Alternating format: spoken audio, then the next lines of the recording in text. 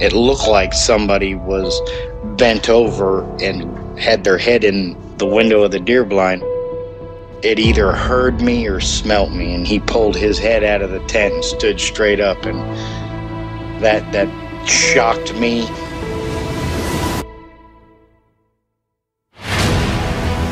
They don't make people that big.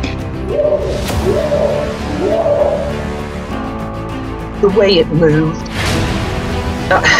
almost as if it was gliding across the beach. I've never seen anything move like that in my life. They were screaming at each other in gibberish. It sounded like a language, and they were chuntering away back and forwards, back and forwards, back and forwards. I know what a bear looks like, and there is no way on this planet that what I saw were bears.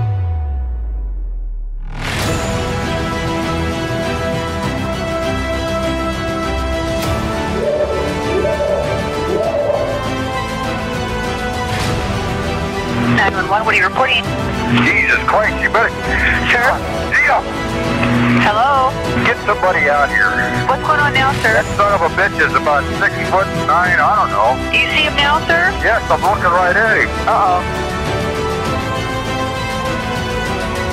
This is FBI agent Frank Williams.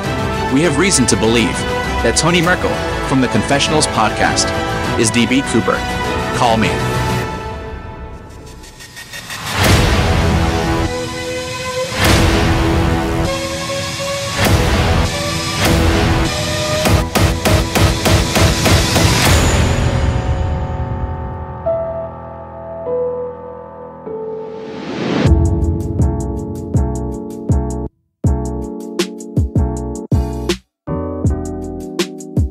Welcome to the show, everyone. Thanks for being here tonight. Got a great show planned for you tonight. We're going to be chatting with Ted, and Ted comes to us from Idaho, and he spent most of his life hunting. I mean, even from a very young age. And a couple strange things happened to Ted when he was out there hunting that have kind of stuck with him. But there's one encounter when he was out with one of his good friends. They encountered this creature, and after that day, Ted kind of gave up hunting. If you've had an encounter and you'd like to be on the show, shoot me an email. My email address is wes@sasquatchchronicles.com. And if you get a chance, check out sasquatchchronicles.com. You can become a member and get additional shows. At the end of next week, I'll be heading out for a short vacation, a 1-week vacation. So there'll be shows on Friday and shows on Sunday of next week. But the following week, there won't be. Gosh, I can't remember the last time I took a vacation. I want to say it was back in 2010, 2011. So I'm pretty excited for that, and I'll update you on the blog and probably next week's show. In honor of a little time off, let's have a little fun before we bring Ted on. Let's play a little 20 weird facts you probably don't know. Here we go. The country of Russia is bigger than Pluto. I actually looked this one up. It's actually correct. Russia's bigger than Pluto. The average person will spend 6 months of their life waiting for red lights to turn green. The Bible is the world's most shoplifted book. This is actually true too. It's bizarre, right? The Bible being the most stolen book in the world, the most shoplifted book in the world. I wonder how those people feel when they get to the part where it talks about thou shalt not steal. You fart on average 14 times a day, and each fart travels from your body at 7 miles per hour. I could have probably gone through life without knowing that one. Cans of diet soda will float in water, but regular soda cans will sink. I'm going to have to check this one out. I'm going to make sure that this story checks out. I wonder why a diet can soda would float and a non-diet can soda would sink. Maybe I'm just the dummy in the group that doesn't know. People spend on average 22 years of their life asleep. I gotta be honest with you, that sounds pretty amazing. It is physically impossible for you to lick your elbow. Impossible, huh? We'll see about that. Almost everyone who listened to the last fact will try to lick their elbow. Most of the dust particles in your house are dead skin.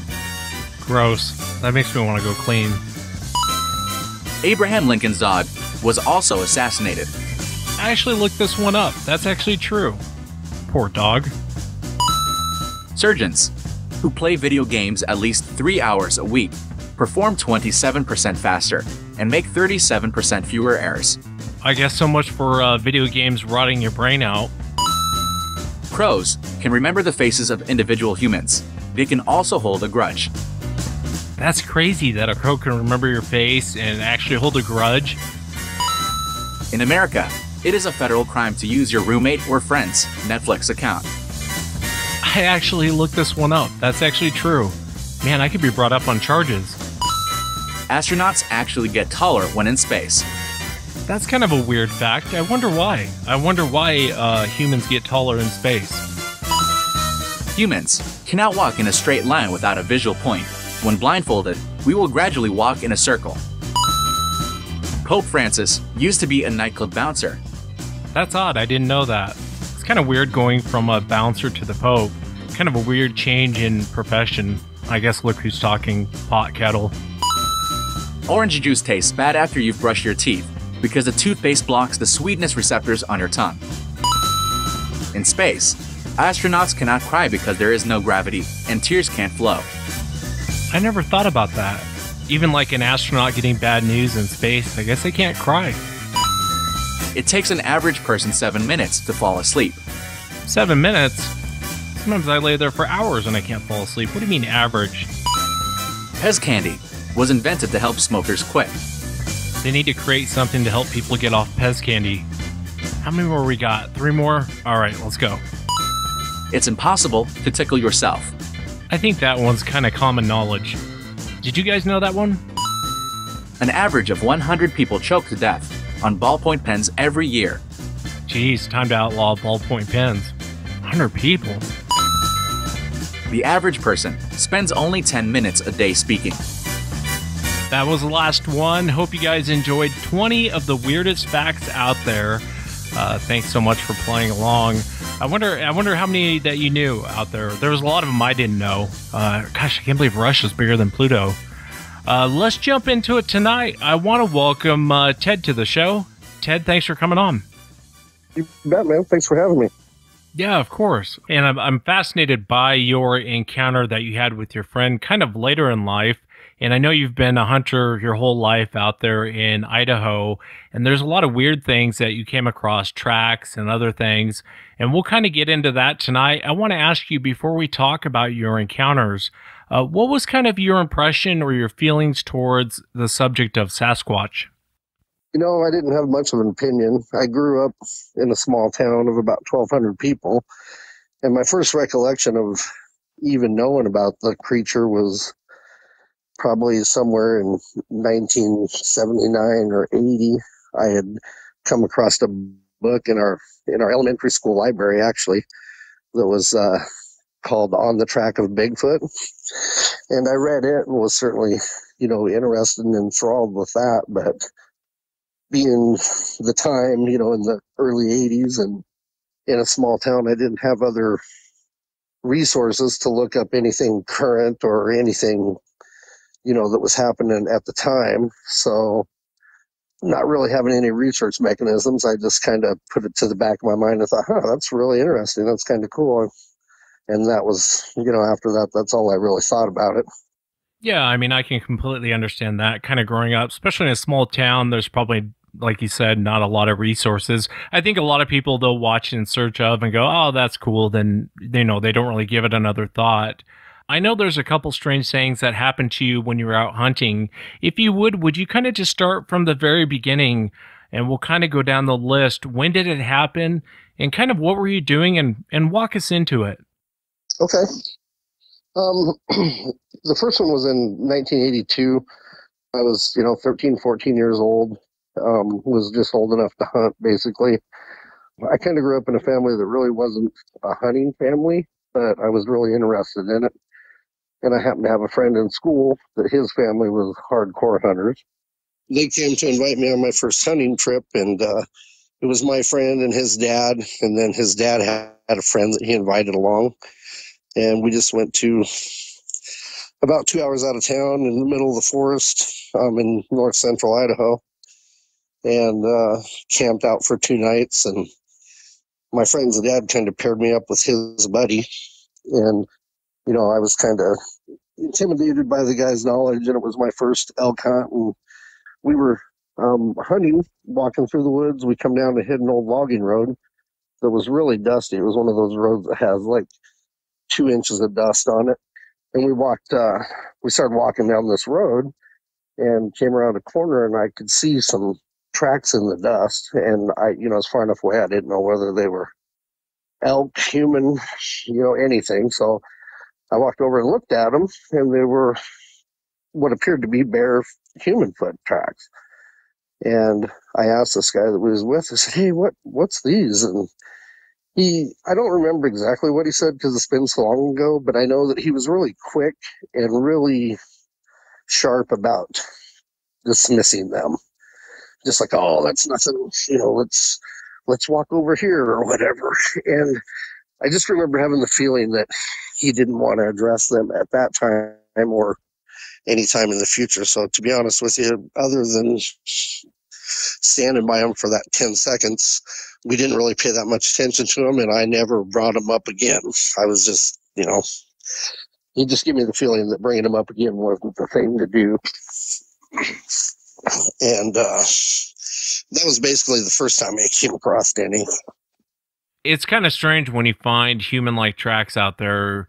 It makes you wonder if the guy you were hunting with, he knew what they were, or just to kind of pass them off. You know what I mean? When you're out there hunting and you come across human-like tracks and they apparently don't have shoes on, it's weird.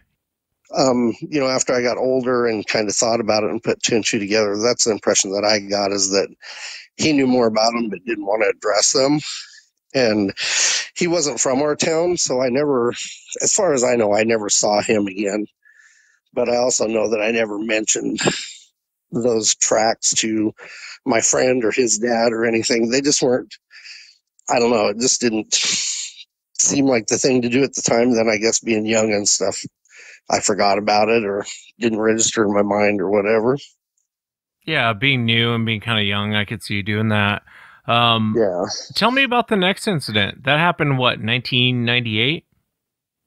Yeah, somewhere around 1998. I'd, growing up a lot, I'd moved towns, moved to a different town, and I'd kind of found a friend in the apartments that I rented. He owned them, and we became hunting buddies and stuff. And we're trying to find we always called it our ritual hunt. We wanted to find one thing that we did every year at the same time and stuff. So one of the ideas was to take a horseback trip into the Black Mountain Wilderness area above the Dvorak Reservoir in central Idaho.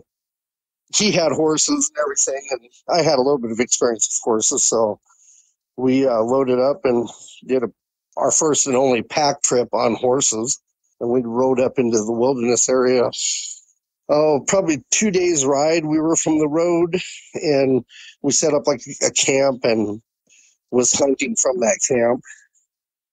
And on the second day of hunting, we split up and we left the horses at camp. We just went on foot, and he had went kind of around the ridge, and I decided to go straight up the ridge to see what was up on the top. And when I got to the top, I don't know the elevation or anything, but it was a fairly high ridge top. And at the top, there was like a windswept snowdrift that was left right on the top of it. It was about, 10, 15 feet wide and probably 100 feet long, the snowdrift, and probably 2 or 3 inches thick. And I was walking along that snowdrift trying to see where my best viewpoint was, off the left or the right of the canyon. And about in the middle of it, I come across some tracks that were, there was 5 definite barefoot tracks right along the edge of the snowdrift.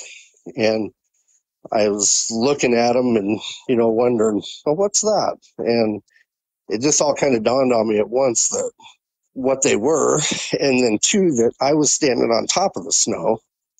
And, at the time I probably weighed 225 pounds. And I was standing clear up on top of the snow, and these tracks had pushed all the way through the snow to the ground. which, like I said, was about 3 inches. I just had a feeling come over me, a couple of things I'd added together, and I thought, wow, we haven't seen a person or anything for 3 days now, and there's nobody out here, and this is not any kind of a joke or anything. Something real left these tracks here. So I hastily went back down to our camp and told my friend, and we ended up taking the horses back up there and looking at them. And I don't know if he ever had any experience with them before or not, but it was clear to me that he was pretty nervous. And I can't say I was real comfortable, but I wasn't like ready to run or anything. But he made it clear that he was done hunting. He did not want to stay on the mountain anymore. So we packed up camp and come off the mountain. We did look around to see if we could see any other tracks, but the ground was so windswept and hard packed at the top there that in the snow is the only place you could possibly see them. And you couldn't tell where it went after it left the snow or anything. So we packed up and made the ride all the way back to the vehicles. Didn't stop that night. We rode all through the night to the vehicles, and that was the end of our horseback hunting. Let me ask you, what was it about the tracks that threw you off? I mean, did they look human-like, or?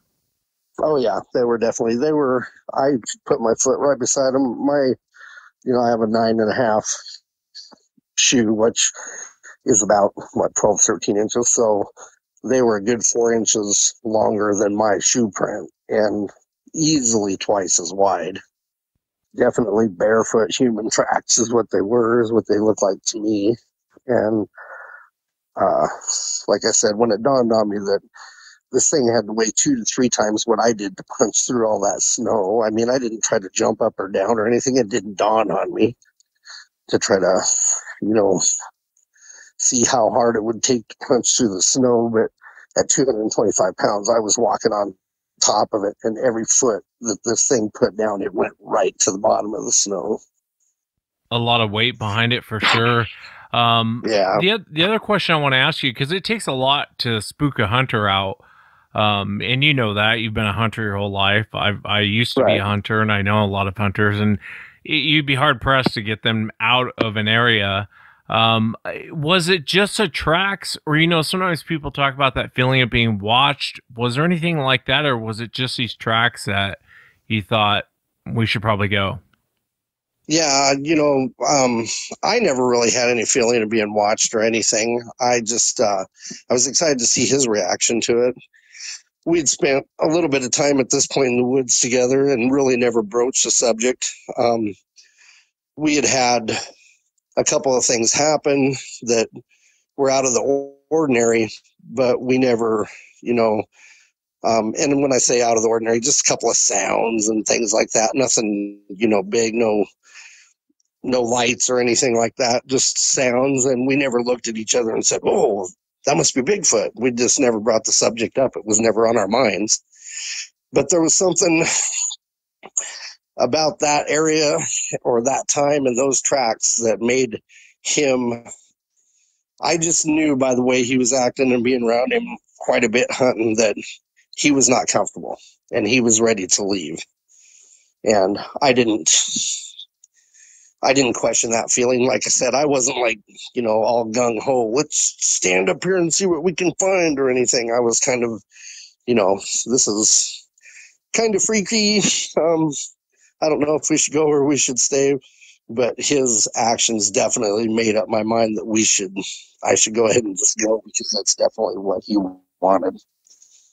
Yeah, I hear you. Literally, like I said, it's when you're out there hunting and you come across these tracks, man, it's unnerving whether you see the creature or not. The fight or the next incident, was that the actual sighting? Yeah, that was the actual sighting for both of us. Yeah. If you would kind of walk us into this, because this is 2003 now. Yeah, this is up at the end, last time that I've had any encounter or anything, and basically due to lack of exposure nowadays. But yeah, we had Same friend and I, we'd become real good friends at this point, been friends for a long time. And we'd found our routine, the one hunt that we did every year together. And it was about 30 miles outside of the small town that we lived in. And we would take our camper up a week before hunting season, park it at a Forest Service gate. You went down a little road about 3 or 4 miles, and then there was a gate. And we would park our camper there a week before hunting season and kind of establish or stake our claim to the area. And then the first week of hunting season, we would go up and stay in the camper and have a boys hunting trip that involved a lot of cribbage and a lot of hunting, a lot of drinking, a lot of campfires. But kind of the area that we hunted was, once we parked at this Forest Service gate, you walk down a Forest Service road, an old, probably 30, 40-year-old blocked off road for about a mile, mile and a half. And then you came into a bowl canyon that had, kind of more of a horseshoe canyon. It had a road 3/4 of the way around it. And at that point, we would split up. One of us would stay on the road to the right, and the other one would drop down through the short part of the canyon and go up to the road on the other side. And then we would walk that road until we met approximately halfway around that road. And this canyon it had been clear cut probably 30 years prior, and the brush in it and the new trees and stuff were growing up. They were about chest high all the way through this canyon. Canyon at its widest point from road to road was probably somewhere in the neighborhood of 600, 700 yards. And at its narrowest point was about 200 yards. And it was a good, if we left camp about an hour before daylight, got split up and got set up, it was a good 3-hour hunt through this clear cut. And we did this hunt for the 7 previous years. And 6 of those years we were successful at either taking 1 or 2 elk out of this canyon. So we kind of had a good thing going. But this particular day, my friend had decided to go to the other side of the canyon. So when, it takes about 15, 20 minutes to cut across to the other road. So the person that's staying on this side just kind of hangs out, drags their feet, wait until they get set up over there.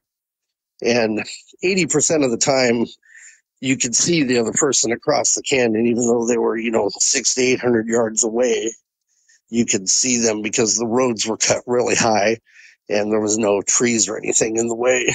But we also had a set of walkie-talkies that we talked to each other. They had a little earpiece with a headset on them, and you could, whisper to each other without making a big scene out in the woods. So it was kind of nice. We thought we were high tech in the day.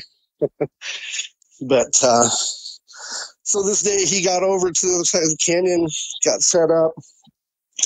We were doing our walk, and we jumped a couple of deer that had run down into the canyon. And the brush in the canyon was, like I said, it was about chest high, but it was big enough in areas where if you jump something, even elk, you could lose them for a while.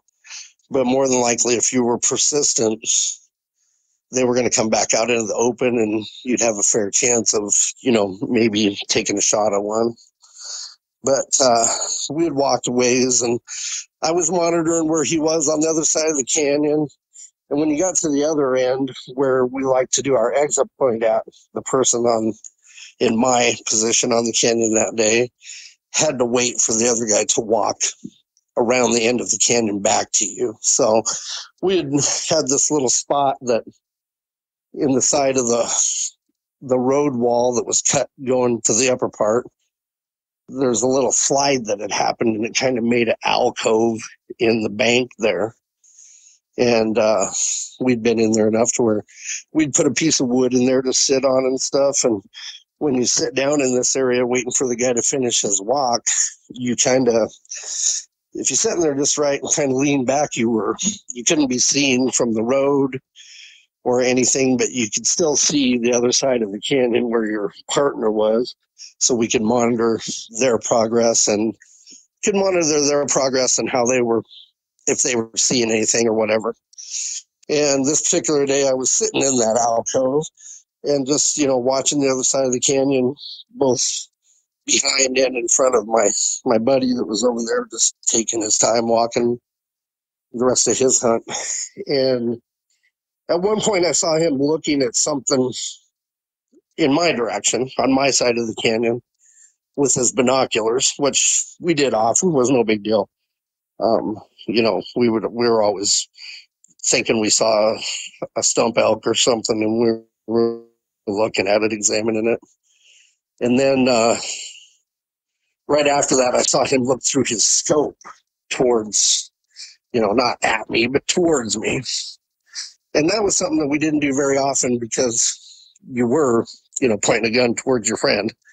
And you only did that when you were trying to make a final identification on something, not if it was, a deer or an elk, but what its antlers were like. You were taking a final look because we just didn't make a habit of pointing guns across the canyon at each other, And so I got on my walkie-talkie and I was like, hey, do you see something?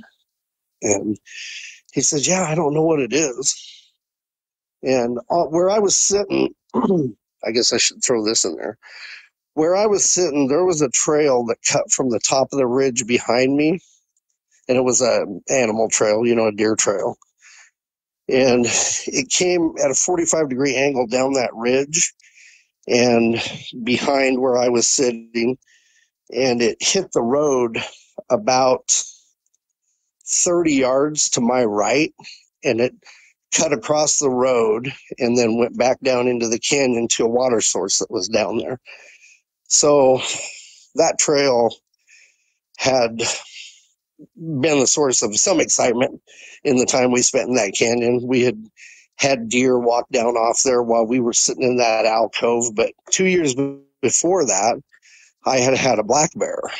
I was sitting there, and this time my friend wasn't on the other side. I don't know where he was, to be honest with you. But I was sitting there, and I heard something popping in the brush behind me. And I waited and was getting a little excited. And when it come down off there, it was a pretty big black bear. But when they come down off that trail, unless they were going to use the road as a way to travel, they just cross the road going away from you and then drop down over the other side. They would never, unless they winded you, they would never know you were there. And that was the case with this bear. He come down off of there, hit the road, walked across the road, and took the trail back down into the canyon. He had no clue I was sitting there, and I was just, 90 feet away or so. But on this particular day, he's looking across there, and he says, yeah, I see something, but I'm not sure what it is. And the brush up there was about the same depth. It was about chest high. I said, well, is it a deer or an elk? Or he said, no, it's darker than that. It's got to be a moose or bear or something.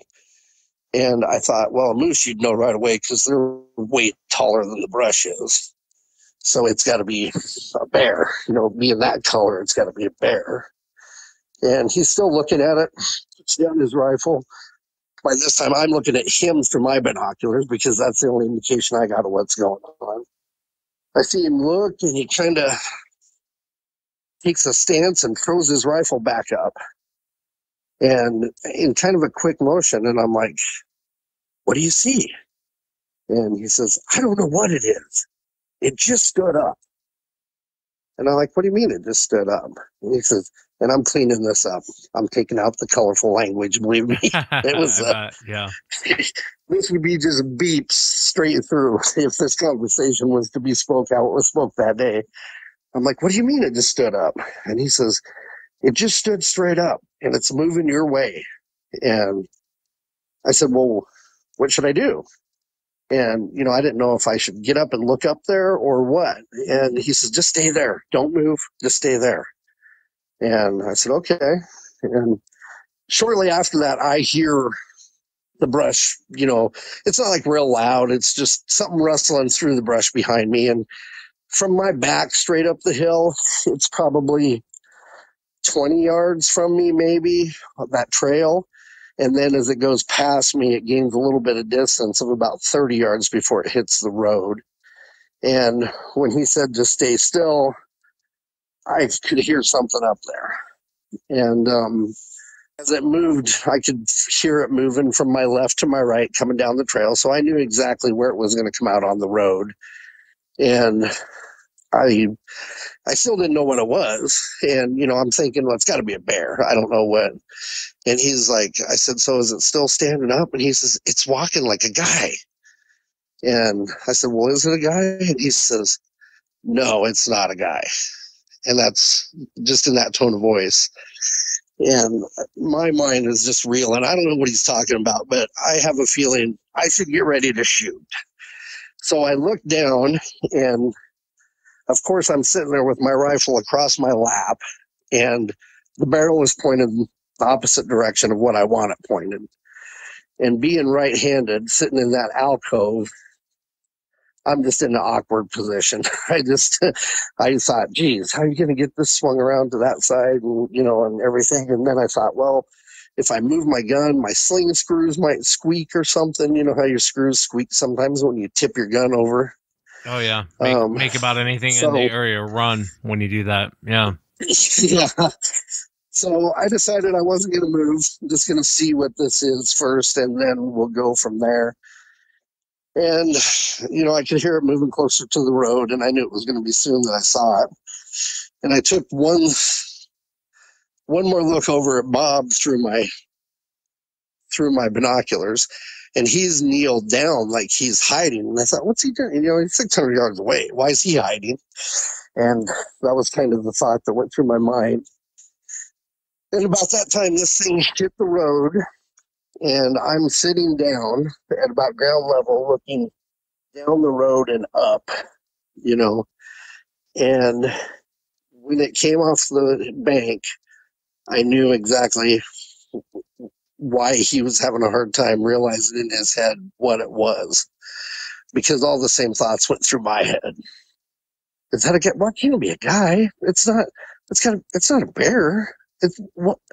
And it was quartering away from me at about, it was sharper than a 45-degree angle, probably more like 60 degrees. And I had the visual point of about 3 seconds. It took 3 steps and disappeared over the other side of the road. And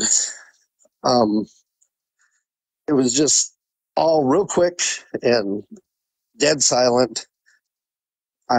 As far as when it hit the road, I don't know if it's just me or if it wasn't making any noise, but as soon as I saw the first leg hit the road, it's like you were in a car crash. Everything just goes silent. There's no noise. And when it disappeared, I sat there for probably, you think 2 or 3 seconds, but it was probably like a minute. And I decided I don't know what it was, but I better see how Bob's doing. So I look across the canyon, and he's still in his crouched position. And I pushed the button on my radio, and I said, "What is that, Bob?"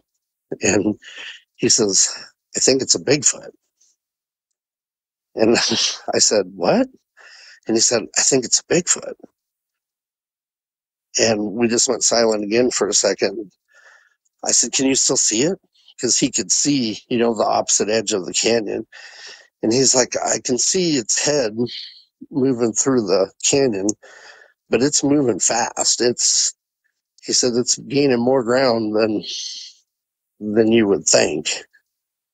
And I said, "Well, it's coming towards you. You better get out of there." So he says, "Yeah, I'm going to stay on the road, but I'm going to walk over to you." So he started his walk. It's about 10 minutes or so until just walking the normal road until he would get to me. And real shortly, he disappeared into the trees at the head of the canyon. So there's like 10 minutes of walk there that you can't actually see the canyon. You're just walking through trees on a road, essentially.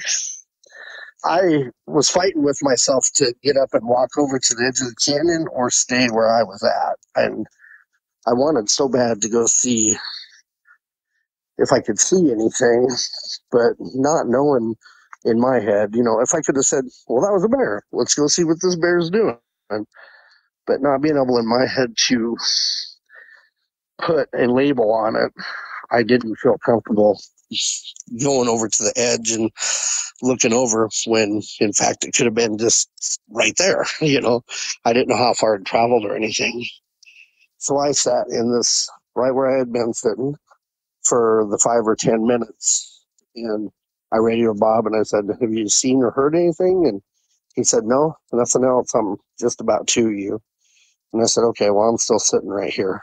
And I don't, I'm paraphrasing probably what was said. I don't remember the whole conversation with everything going through our heads with this 10 minutes. But so I was still trying to think, what was that? I didn't really, is he right? Is it a Bigfoot? Really? And then I got to thinking, well, you didn't pay enough attention. If it was a Bigfoot, you didn't look at all the right spots and everything. And how disappointing was that? And I said, but it was so fast and it was so strange. I'm sitting there trying to recollect all this in my mind. And I radioed Bob again. I said, are you about here? And he said, yeah, I'm just around the corner. So I told him, I'm still sitting here. I'm not going to stand up until you get here, and then we'll talk. And there was nothing traumatizing to me while I was sitting there trying to decipher what this thing was or whatever, until Bob walked around that corner. And then sitting in the same position that I had watched this thing. Sorry, I'm getting a little bit.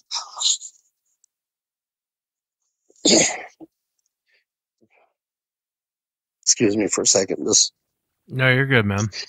It's until I saw. No, it's all right, man. After my encounter, me and my brother went back up to the area where we had our encounter, and I did the same thing. I was like, well, not exactly the same thing, but I was sitting in the same area, and I told him to go across the road where we saw it, step down and cross the road.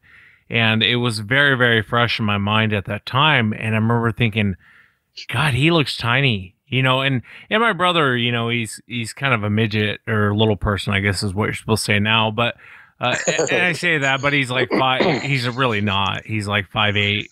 I just give him a hard time. And I remember thinking when he was walking across the road, God, he looks tiny. He looks like a little person going across that road compared to what I saw. And I remember just a shock of thinking that when we were trying to, not necessarily recreate it, but, here's kind of where the car was parked. Here's where we saw it go across the road. And I remember thinking, God, that thing was way bigger than I thought it was. So I kind of get where you're coming from. Yeah, it was when he walked around that corner and come into the same frame, which hadn't changed for me. I hadn't got up. I hadn't moved. And when he walked into that same frame, this thing had walked away from me at that angle. He was miniature. I mean, it all hit me at that point. And I mean, my friend wasn't a large guy either, 5'9", 5'10", 170 pounds, but just the height and the girth of the frame that I was looking at, what he took up of that, what I had just saw standing there or walking there, was incredibly tiny compared to what I had seen go through there. And that's when I wouldn't say panic, but that's when I put in my head, I'm like, he's right. That's what it was. And he was kind of an excitable guy. And as I told you, but nobody else knows yet, he's passed away now. And that's really the only reason that I'm able to tell about our encounter, because he swore me to secrecy. But he was funny and excitable all at the same time. And he's like, I don't know what you think, but let's get the hell out of here. Let's go. We don't have to. I said, well, let's look and see if it's there. He said, we don't have time to mess around. Let's get out of here. I'm not sticking around. And I was like, okay, let's just go. And from where I was, it was probably a mile and a half back to our camp. And on the way back, we didn't really say, a whole lot. Of course, we talked about it. And I asked him, I said, well, how long did you watch it before you said something to me? And he's like, no, I just noticed it right before you before you had radioed me. And I said, well, was it doing something? And he said, well, it was like down on its knees when I first saw it move. And I said, well, we should go to the top up there where you first saw it and see if it was, if there's anything up there, any tracks or anything like that. And he's like, I'm not going back out there. There's no way. Well, we're going home.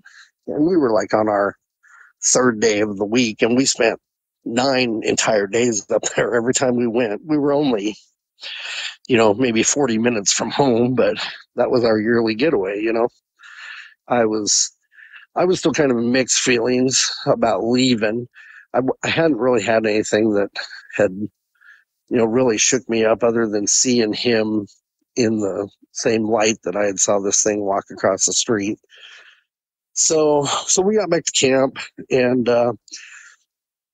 we sat there for a little bit. And he was like, we got to pack this stuff up. We're going home. And, we have a camper, 2 pickups, 2 4-wheelers. I mean, this isn't something you just pick up and you leave in 5 minutes. And I said, well, let's have a drink, So I broke out a bottle, and we took a couple of sips off of that and stuff. And we were just straightening up the camp like we were going to leave. And I said, let's go back out there. Let's take the 4-wheelers and just go back out to where I was sitting and see, And I said, do you have any idea how tall it was? And he says, well, I know there's a tree right behind you on when you're sitting there right behind you that he passed underneath a branch. And he said he didn't have to duck to go underneath that branch, but he was pretty close to it. And I said, come on, let's go back out there and see if we can, I wanted to see if we could find anything else. It was the one time in my life that I had, a camera for taking pictures of anything that we might have killed, or, and if there was tracks or something. I'd never had a camera before. So I was always upset that I never got pictures of the things I'd saw before. So, but again, just like that day on the ridge top, I wasn't feeling, I can't say that I was just like, yeah, let's go hunt this thing or anything, but I wasn't feeling threatened. I mean, as long as I was on a motorized piece of equipment, I would go out there and look around for a minute, So after quite a few swigs off of the bottle, Yeah. I talked him into going back out there. So we loaded up our 4-wheelers with, we had our hunting rifles, and I had a 44, and he had a 357 that we had strapped on us, and we were going into war basically. Plus, having a few swigs off the bottle, piling on our 4-wheelers probably wasn't the best idea, I suppose. But it's not like we were out of it, but we had just got enough liquid courage up to. That's what I was going to say. Nothing wrong with a little liquid courage. I get it. Yeah. Yeah. So we drove back out to the spot where I was sitting, and we looked at that tree, and we went up there and kind of judged and stuff. And he said, and, I never really saw it against a backdrop other than him being in the same frame. And my opinion was that it was twice as tall as Bob was. So that would be, 11 feet or something. And he had a better idea of a branch that had passed under behind me, which the branch was 10 foot 4 inches off the ground. And he said that he could barely see daylight when it passed underneath it. So we just agreed to say 10 feet. That's a foot, give or take 6 inches either way. We felt comfortable with saying that's about what it was. So after we got done measuring that branch and stuff, we're just kind of standing there, and I'm like, we're starting to recall other things that have happened to us while the 15 years him and I have spent in the woods together, because, we never really talked about the subject. I knew that I had had a few little things happen, and when they did come back into my mind, I was a unverified believer, but him and I had never really talked about it before. And he's just like, I can't believe we did this. And by this time we'd become, I mean, he was quite a bit older than me, but we had become like brothers. I mean, he was, his opinion and his, and what he thought meant a lot to me. And he was like, I can't believe we did this. And we're sitting there standing, leaning against the four-wheelers, looking into the canyon. And I look across the canyon, and it's standing on the other road across the canyon from us. Oh, it was still And there? yeah. Oh, wow. And this was like 2.5, 3 hours later. But it's standing, and I mean, we're 600 yards apart. And it's the thing that it sounds ridiculous, and I've replayed it in my mind 100 times, but just the way it was standing terrified me. And it's hard to explain. If it was standing there just kind of looking at us, but its body language, it was kind of quartered away from us, looking over its shoulder, like it was ready to take off, but it wanted to make sure that we saw it before it took off. And just the way I know I wish I could put this picture in people's heads but there's a way something or somebody can stand and look at you that even 600 yards away Oh, yeah. can convey a feeling. And this feeling was, I want you to see me, and if I was any closer to you, you would be in trouble. And just 2 seconds after we didn't say a word to each other, we both just happened to lock on it and went silent. And we weren't being quiet. I mean, we were probably whispering, but we weren't, we weren't being dead silent. But we both looked up and went silent. And as soon as it recognized that we saw it, it took 4 steps and disappeared into the trees. But Jeez. just the stance that it was holding while it waited for us to recognize that it was there, that's the first time that I felt like, well, we're not staying here. We're leaving. And that was the last day I've been hunting in my life. I don't blame you. I want to ask you so many questions about this encounter. I kind of get what you mean, and I can only relate it to my own hillbilly experience. But, like being a bouncer, I remember one time, and it'll make sense in a moment, but we walked in, we were going to throw this guy out of this bar. And, just the way he stood and his presence and the way he looked at us when we walked in, I remember telling the guys, this man can't be bluffed. This man cannot be threatened. Let me go try and talk to him. And he hadn't said anything yet. Just the way his presence and the way he stood, for whatever reason, I thought of that as you were telling that. I know it's not the same thing, but there is a way you kind of pull, like these things are very intimidating. They have a way of intimidating you, even not vocalizing, Yeah, it was. I mean, you can tell by the fire in somebody's eyes when you're squaring up to fight them if it was a good idea or not. And there's a way that they hold their body that if you can't see their eyes even, that you might have bitten off more than you can chew. Yeah. And that's exactly, I mean, from 600 yards away, it just ran down my spine that it was not happy with me at the moment. And once it made its point, it took off. And that's the last I saw of it. Jeez. And we went right back to camp, packed up and left. And I've never been back to that spot since. Now I've moved a little further away and things, and my friend Bob and I kind of lost a little bit of touch there before he passed away, just because I moved 80 miles away. But we never even talked about going hunting again. We had went hunting together opening day with each other for, I don't know, 17 years probably.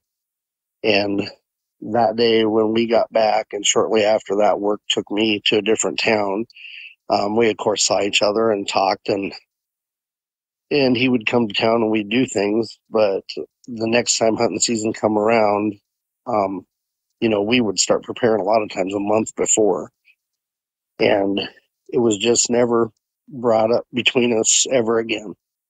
Yeah, and I know this is, 17, 18 years in the making, and Bob asked you not to say anything publicly until he was gone, and you're a good man, Ted, for doing that. I mean, there's very few people that would do that, but God, that experience really would stay with me. Do you think the creature knew that you were there when it was making its way up around where you were at?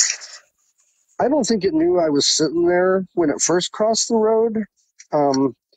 And I don't know if it got, I've thought about this in 100 different ways, but I think if we had just let it cross the road and then we got together, went out to our camp and left, I think it wouldn't have known anything about us. That's my opinion. But I think when we rode the four-wheelers back out there, it was still close enough that it was either coming back or it wanted to see what was going on. So, yeah. I mean, that's the only thing since I've ever been able to make of it was, I honestly don't think that it knew. It might have known Bob was on the other side at some point, but it didn't know that I was sitting in that alcove. I'm sure it didn't. Can I ask you, Ted, as you saw it, I realize it's a quick glimpse and you're catching it kind of at an angle. Was there anything that stood out to you beyond it being very tall and very big? Was there any details for someone who's never seen one that really stick with you from that day? It was black, completely black, and the skin underneath it was a little bit lighter colored because you could kind of see, I would even call it, a little bit darker Caucasian type skin because you could see it underneath the, I guess, hair. But I was at a perfect angle, I think, to have saw the palms of its hands or the base, the bottom of its feet. But I don't remember seeing either one. I don't know. It's something that I've kicked myself over for a long time because I had the perfect opportunity, being basically, it was 30 yards maybe, so 90 feet away. And I don't remember the arm lengths. If I even did register it, I don't remember it. I just remember the color. And then once I saw Bob walk into that frame, I remember how big it was just compared to him. If he wouldn't have walked into that frame, I'm not sure I'd even realize how girthy it was. If I would have got up and walked away and met him down the road a little ways or something, I don't think it would have dawned on me even how massive it was. Yeah. Until I saw him walk into the exact same picture that I was looking at. Yeah, and that's okay. I understand that. I understand completely where you're coming from. The fact that Bob did kind of walk into that same area, there was kind of like the light bulb moment that went off, like, holy crap, this thing's huge.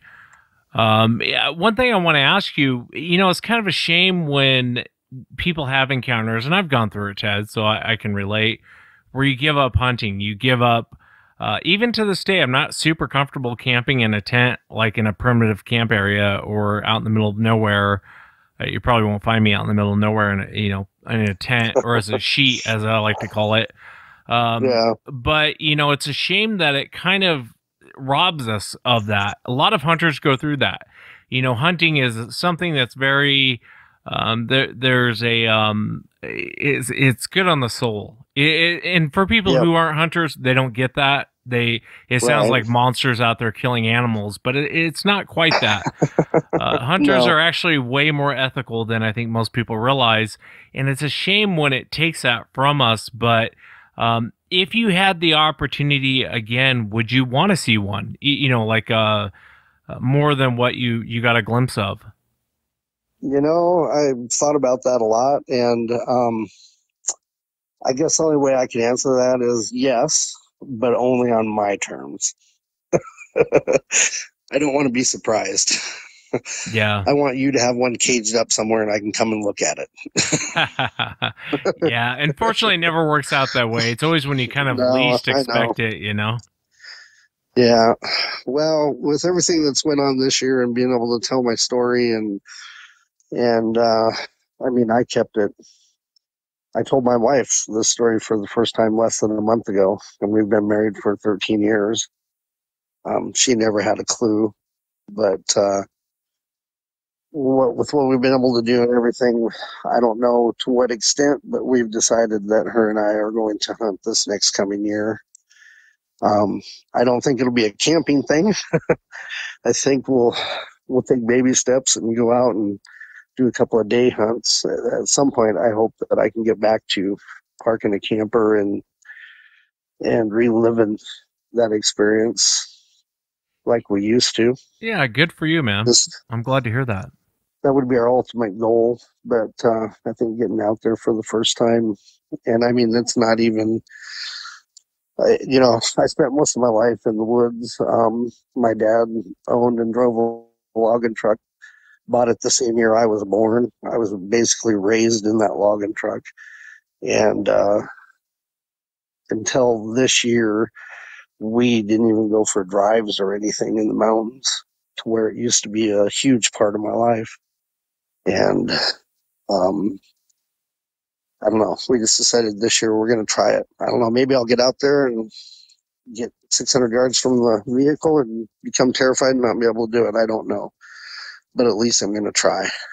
Yeah, good for you. I'm really glad to hear that. You know, and I always have the joke on the show that the encounter I want is a roadside crossing or I'm in a car and it's sitting on the side of the road. And I don't think people really get that joke. I'm sure you do, you know, being in that position. That's the encounter I would want. Um, Well, I always think the most terrified I was, it was probably 600 yards from me. So I'm not sure. Yeah, and that's I the don't weird think that. part is, you know, most animals, they will scatter the minute, you know, black bear, you know that, Ted, you're a Yeah, they hunter. don't look back. They don't care No. what you do. They just know they're getting away. Yeah, black bears, cougars, I mean, some of your biggest, baddest predators, they get a sense you're in the area and they're out of there. These things are weird, man. They will kind of hang around, and I know you're just speculating, but do you think it was hunting, or what do you think the creature was doing? Well, at first, I mean, that trail basically exists, that one that comes off the ridge top and goes into the canyon, it just basically exists to go to the water source in that canyon. Um, and that's anything that I ever saw on that trail. I always thought of either going to or coming from water. Like three little finger canyons along there, and that's the only one that really has a spring in it. So they got to travel to that canyon. Um, so that's the first thing that went into my mind. But then I don't know if it got a drink and then went up on the other side, because to go to the other side, then you're going into a whole different, um, the next ridge over from the side that we last saw it on, you're getting close to, a pretty main roadway through it's not like a highway, but it's a road through the wilderness that a lot of people travel, to where the direction that it came from, you've got basically open range all the way into Montana. I mean, I don't know how many miles of nothing there is from the way it came from. I So got I you. don't know. I just always thought everything on that trail was after water.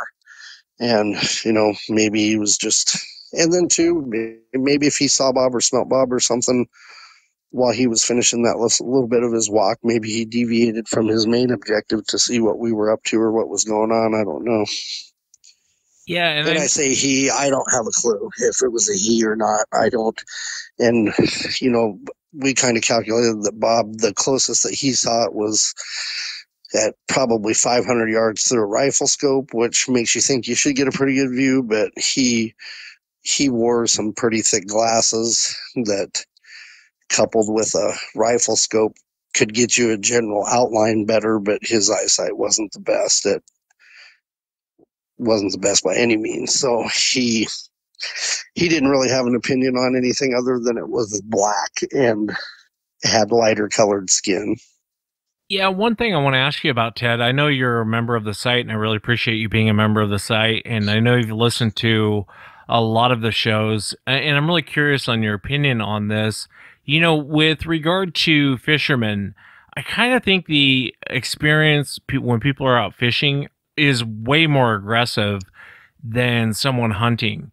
Which I never really understood. With a lot of hunters, they'll come around and they'll kind of give you the stink eye, but they generally don't start throwing things, and they aren't quite at. It's almost like they're more skittish when around hunters. And with regard to fishermen, I know you've heard the show. They'll throw stuff, they'll bluff charge you, they seem to go after fishermen way more than hunters. What's kind of your opinion as far as if someone were to come across one of these things out in the woods and they're hunting, what advice would you give them? I don't know if they can distinguish the difference between, I mean, on the fishing thing, it's either they can distinguish the difference between a gun and a fishing pole and they're more brazen, or I guess more my opinion would be is that if they're near the water where a fisherman's at, they're most likely they're fishing themselves. And I think that upsets them.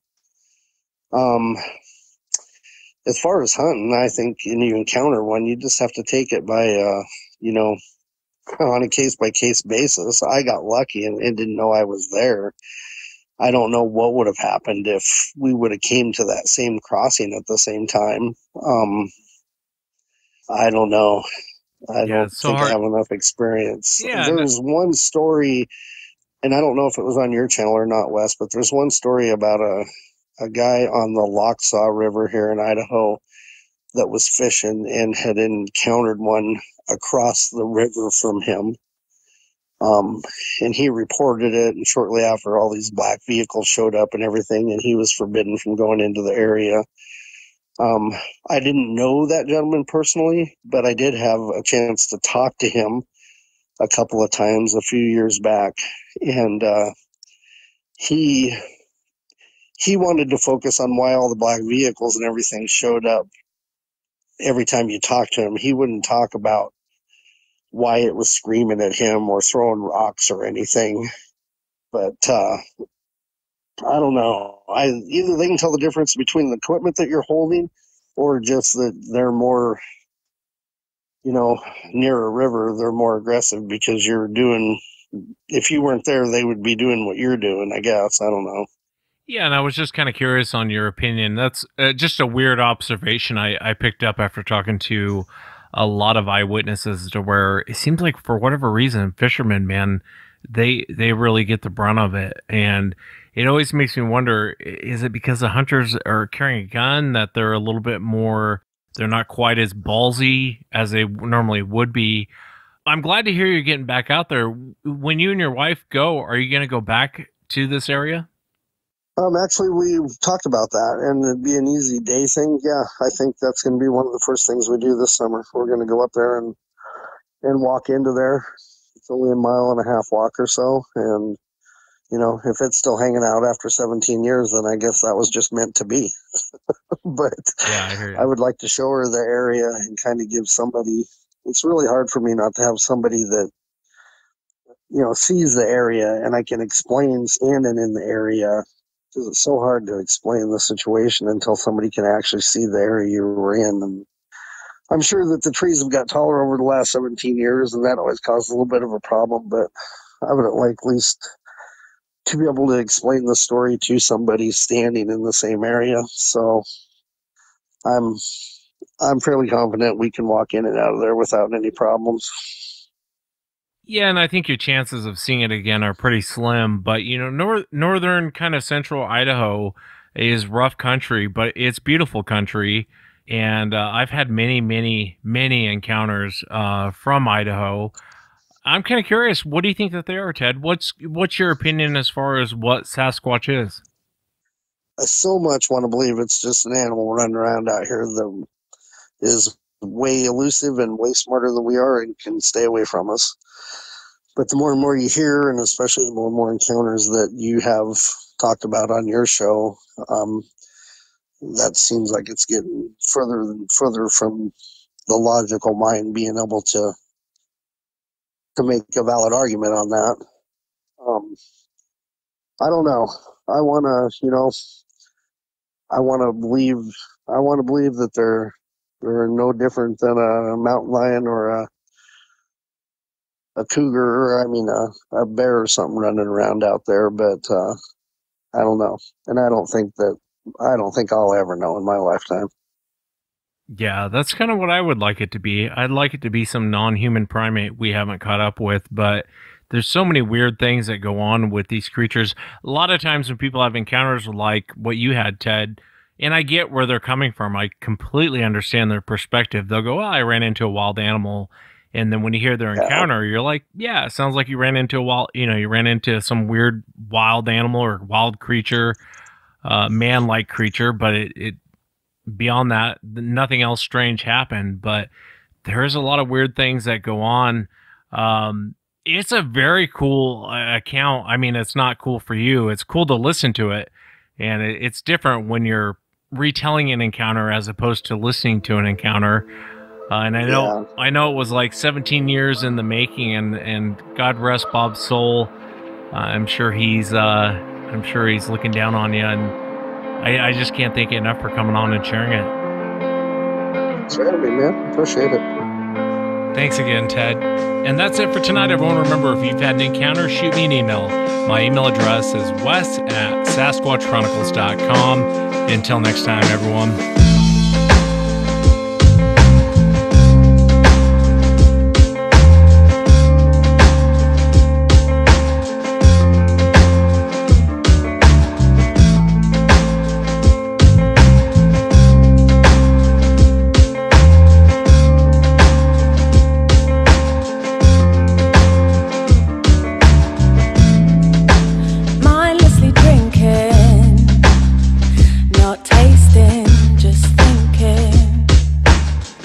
About limitless infinite life. She is my thunder. No wonder I'm going under the intoxicating danger I like. Save me from myself, let me drown in my black lake. Let me float away. Save me from myself, let me drown in my black lake.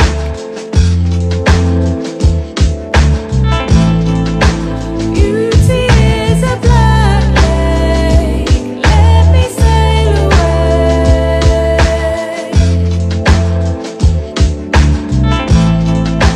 Beauty is a black lake, let me sail away.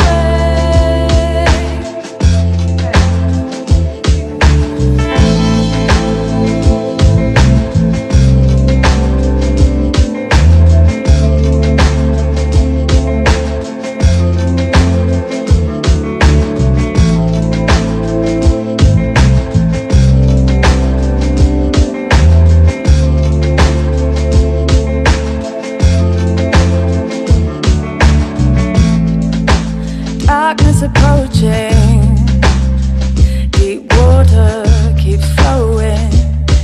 It inhales me in the stormy tide. Endless emotion, a dawn thought, a notion, an epiphany, bring the shore to life. Save me from myself, let me drown